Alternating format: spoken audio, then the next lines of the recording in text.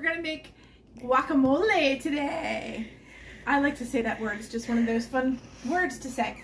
So we're gonna throw in a few ingredients in the food processor. It's super fast. I had 3 avocados that were all ripe and needed to get used. So this is a kind of a small batch that I'm just making just to use them up and to have a nice snack. So I put in shallots and garlic that I already chopped up.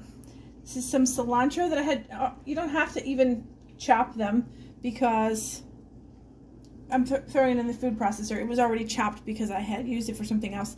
This is a little piece of a jalapeno that I had also used for something else. It's a good way to use that. I'm going to start with that and squeeze some lime in there and process that first because I want these things to get really minced well before I put the avocado because that kind of changes the texture. So just squeeze. This is half of a lime. I like the lime flavor, so I'm a little heavy on that, and the cilantro. I'm going to process that for just a moment. All right.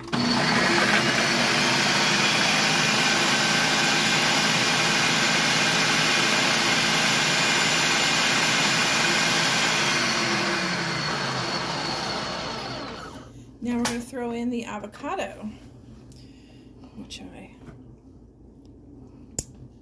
removed the skins already. That's really, this only took me about 5 minutes to prep. You don't have to chop anything really, like I said, because you're putting in the food processor. You just want to, and I'm going to throw now some salt in there, which gives it a little extra flavor. You can see I don't really measure things. I just kind of eyeball it. But all the recipes are in my new cookbook. So if you are the kind of person that would like to see the actual proportions of things, all those recipes are in that cookbook. Everything that I've been making videos of will be in there. All right, one more time, process it.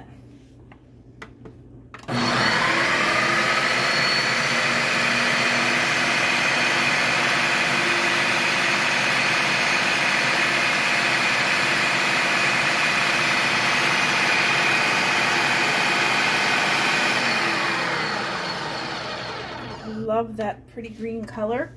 And what I didn't get was a spoon. I'm going to just grab a spatula because I just want to show you how I'm going to serve this. My son and I will enjoy a little snack. Fresh guacamole. Look at the color. Isn't that pretty? The shallots really give it a depth of flavor. The lime, the cilantro, the garlic, everything combines very nicely. And that will be our snack. It's a great thing to dip veggies in. You can, of course, dip chips or other things. But if you don't love eating veggies, putting them in some guacamole is a great idea. Enjoy!